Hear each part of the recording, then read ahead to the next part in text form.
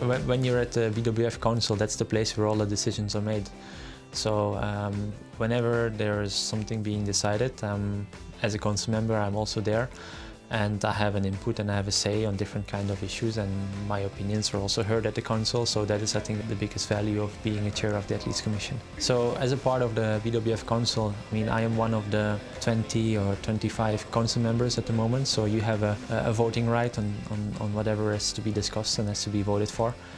And yeah, of course, that's a good thing for the athletes to have an athletes representative being there when the votings take place, and to have a real vote.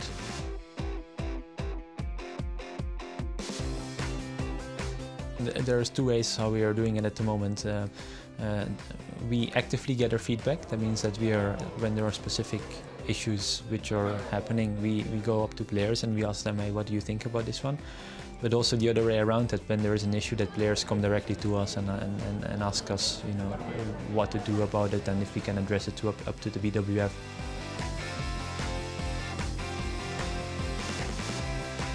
It has a very wide range of issues, coming from quality of tournament, specific practice conditions at a specific tournament, to more the bigger issues such as prize money or marketing stuff.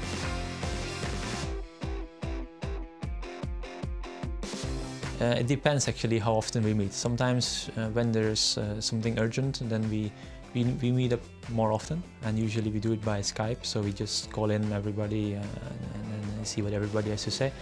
And then twice a year we have face-to-face meetings where we just sit together, preferably the 7 of us, but it's not always easy to get everybody at the same time at the same place. But we are coming from a very diverse background geographically as well.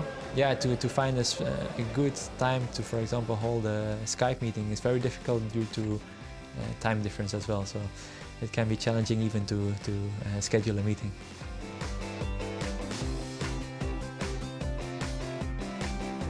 Well, honestly, it goes with ups and downs, because it can be very frustrating as well to be in the Athletes Commission, I can tell you, because sometimes there are things which we as athletes feel has to be improved, but then to take the step and to actually change something is not always easy, and it doesn't always go as fast as we want to. Sometimes it's not always fun, and it's not always fulfilling, but I think when you take the whole journey, the whole 2 years or the whole 4 years, as long as you're in the commission, I think it's still fulfilling, and it's important that to work for the athletes, and if you do so in a serious way, then the athletes will also appreciate that, and that is something which I appreciate myself.